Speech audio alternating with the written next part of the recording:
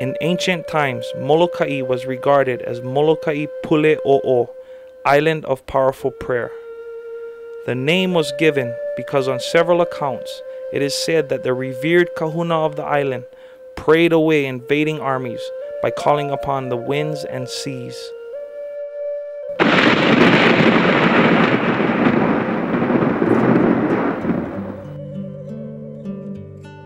Aloha, I am Guy Hanohano Naeu. I was born and raised on this beautiful island of Molokai. In a small community like ours, everybody's opinion counts. So it's important that we form our opinions out of awareness and understanding. We all know the possible economic benefit that cruise ships might bring, but what about the negative impacts, the possible damage and change that this industry can cause? Is it worth it? The following video provides answers to questions you might be asking. Please watch it, then decide for yourself. Who are these creatures? Where do they come from? Who are these strangers with different voodoo? Do you feel danger when they are near you? Ask us.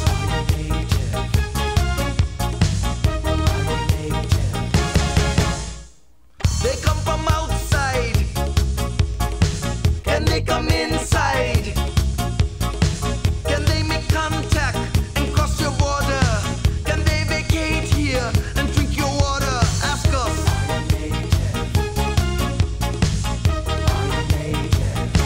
We talk about ships, and as Hawaiians, we look back in our history.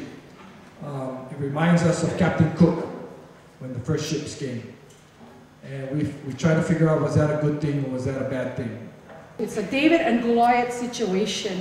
We're fighting a multi-million-dollar or billion-dollar industry, as you will hear. You may like us or you don't like us, but what I will stand on is that we will do our homework before we bring forward issues that you need to understand. Those ships keep getting bigger and bigger and bigger. Granny, the whole family tripping out and spending millions on gambling and booze and shipboard shopping. Nightlife is free and food comes by the bucket load. The 17 major cruise lines are up to their gunnels in money. Profits last year, $1.5 billion. Tax bill last year, barely a spit in the ocean.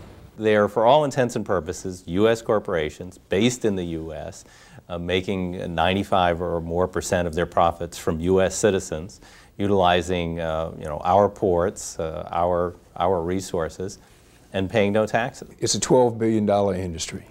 It is estimated they pay less than 1% taxes on their profits.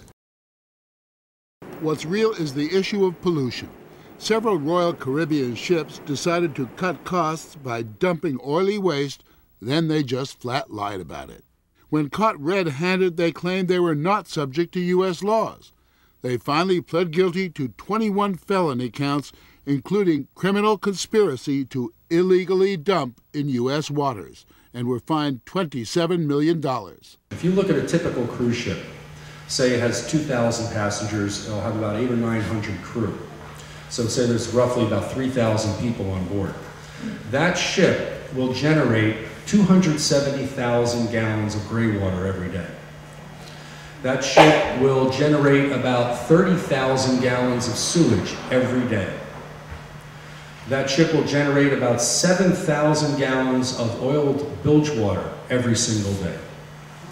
It will generate about 23 gallons of toxic wastes every single day.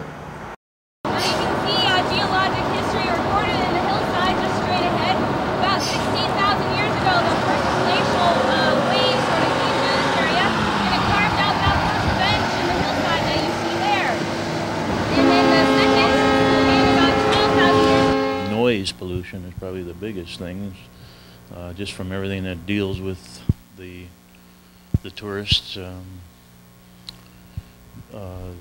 helicopters, airplanes, the train, the ships themselves. It's just a noisy place, and I think it really drives stress level up here. Air pollution, the ships sit out there in the summertime, and a south wind, if it was blowing like today, the exhaust and stuff just drifts right over town.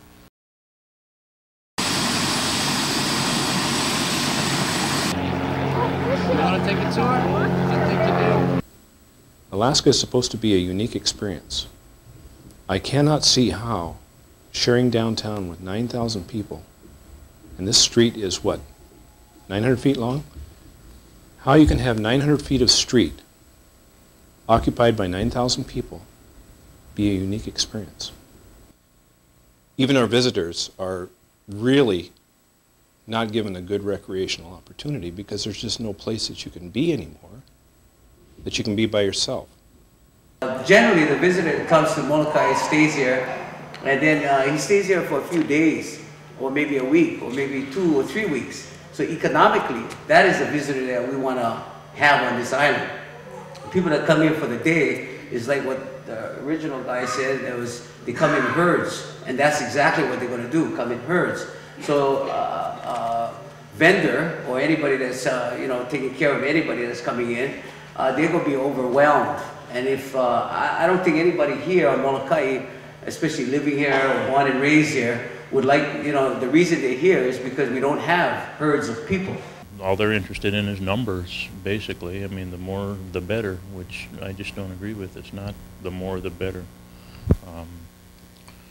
And I think we should have tried to limit it, or at least make them pay for what they're doing to the quality of life here. Eventually, stores get bought out. So they come to town for a while and they kind of establish themselves as a port. And then once they do that, you see new stores showing up in town, like Columbia Emeralds, Little Switzerland, things like this. We never had a Little Switzerland in Haines, Alaska before. Selling things that were made God knows where. And the people come off the ships, and these are the stores that they're going into. The ships actually have what are called shore-ex people on board, shore excursion directors. And these people tell the people who are getting off the ship where they should go. And the stores and the tours that do really well in town, the few that do, are the ones who give a kickback to the ships. Cruise ship anchors can destroy Molokai reefs through groundings, impact from anchors and chains, or resuspension of sediment by anchors, chains, and propellers. In 1996, Holland America Line's MS Mazdan, and this is the sister ship of the ship that's coming in, the Staffendown, paid $1 million in fines after dragged its anchor over 1,000 meters of coral reef in the Grand Cayman Island. In 1998, a Norwegian cruise line vessel ran aground and destroyed 80% of a coral reef that's 4,400 square feet in a national park off Cancun, Mexico. So what's happening today is one of the many steps we're taking to get answers to questions that we cannot get answers to. What impact is this boat going to have on Molokai, its reefs especially?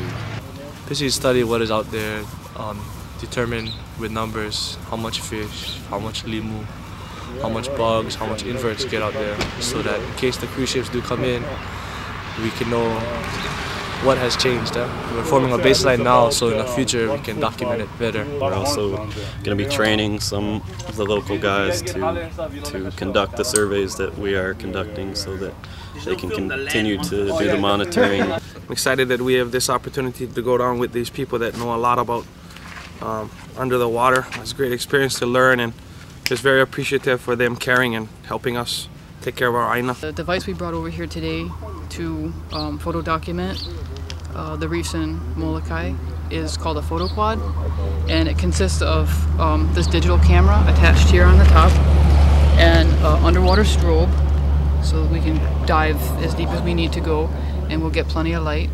And the digital camera actually takes a photograph right in this frame. And this is the same setup that we used recently up in the Northwest Hawaiian Islands. So basically, you look at this one, this one, this one, this one, this one, and you go right down what is underneath those.